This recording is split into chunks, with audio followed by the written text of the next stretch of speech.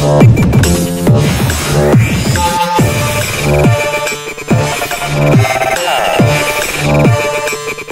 back to Power Plus's product training session.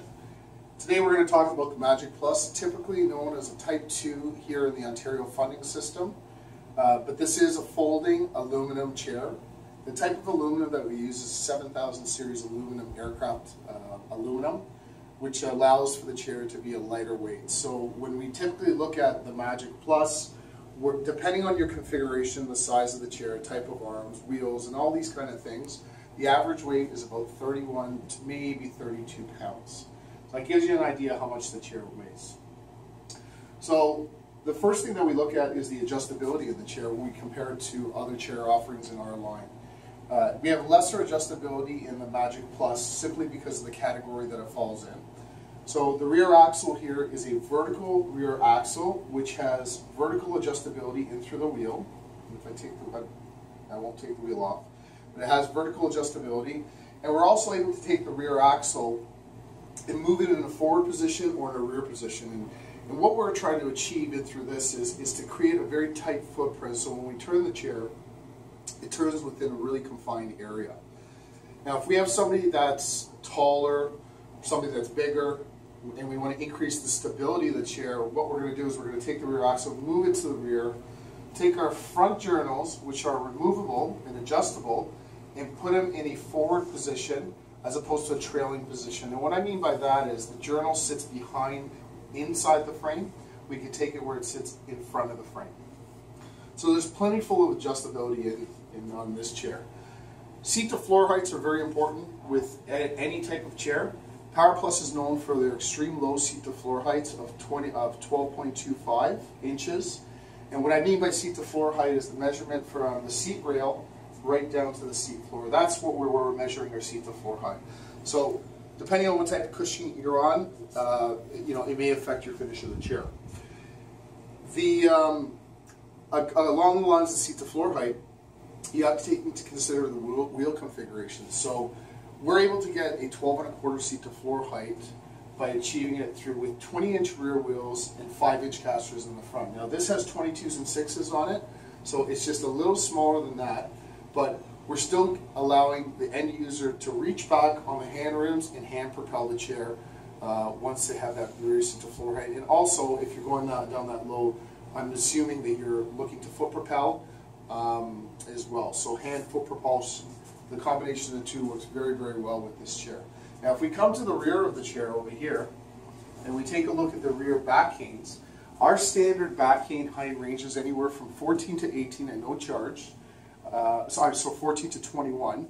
And then if you want to go taller than that, just specify, and then we'll make sure that we make it accordingly. We manufacture everything in-house here, so almost anything is possible. The rear canes also have angle adjustability. So you'll see a bracket in through here with a bunch of bolts. If I remove the bolts, I can angle the back another 5 degrees, 10 degrees, or 15 degrees. Those are the 3 positions that we're allowed to open up your back angle. Now in this particular chair, we have a tension back upholstery. So I can't adjust where the back is going to be. I can only adjust the tension with the sling in it. So I probably want to open up my hip angle with the rear back canes because there isn't a modular back where I can adjust it and so forth. The chair also has anti-tippers, and that's a standard feature for all of our chairs. It's a must. You have to have anti-tippers on the chair. These anti-tippers are no tool, so if I pull this trigger, I can adjust the height of it. And the benefit of that is if you have somebody that's pushing your loved one or a caregiver pushing the client and they need to get over an obstacle, they can just simply flip up the anti-tipper, get over the obstacle. Once they get onto that, they can pull the anti-tipper back down and lock it into its position that is needed. When I roll around here to the arm configuration, actually if we take a look at the rear here just one more time, you'll notice that the arms wrap behind the back canes here. That allows us to have a very narrow configuration with the chair. So by tightening up the arms, we can tighten up the wheels and we can have a narrower chair. So this is what we call a wraparound arm behind the back cane. This is a standard feature for our 2-point flip back arm. And when I flip that back, you'll notice how that stays in that position. It doesn't swing all the way down. It doesn't come off as easy. It stays with the chair. Why do we need a flip back arm? In order to do a side transfer on the unit. So if we roll around here to the side of the chair, you'll see that the chair latches in through a receiver here, and when we latch it in, it's very sturdy. There isn't a rattle on the chair, and that's very important to a lot of people, including myself. The height adjustability of the chair, there's a trigger mechanism right here, which I'm going to adjust the height, and I'm going to lock the height. So again, no tools, easy for anybody to use. When we come down to the braking system, this is what we call a push-to-lock braking system. We have the option of a pull-to-lock. It looks a little different from this. The braking system is aluminum, and again, that we're trying to reduce the weight of the overall weight of the chair by putting lighter components on it.